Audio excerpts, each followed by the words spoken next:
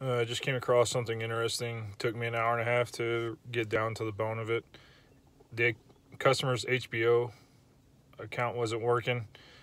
The issue was that the service that she had at a previous address wasn't fully, I guess you could say, deleted.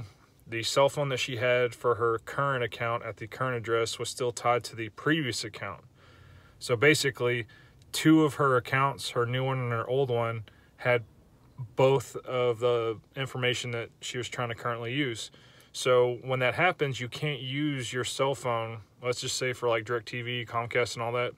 If you have your cell phone as on an old account and you try to use it on a new account to link like HBO and stuff like that, it's not going to let you use the HBO on that account. So let's say, for instance, you then try to go directly through HBO. Your HBO is just going to tie it to your personal email because the, let's just say, Comcast ID or whatever they have is going to be tied to your old account.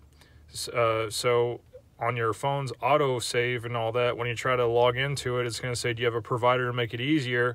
Well, you're going to try to use that autofill from your old account, and that's going to cause a lot of issues because at a new address and all that, sometimes they force an update. So if you're not using the new Xfinity ID on that new account at that new address, then it's not going to do anything. It's just going to keep saying and resetting because there's no error for this.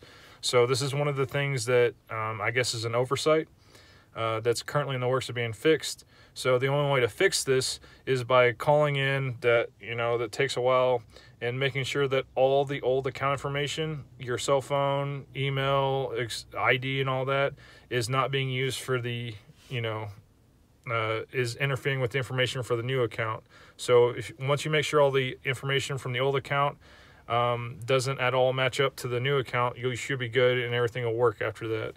It's just, it took me a while to figure that out because that's not my side of the job. It's just, I can't sleep at night if I don't know the complete reason why something went wrong. So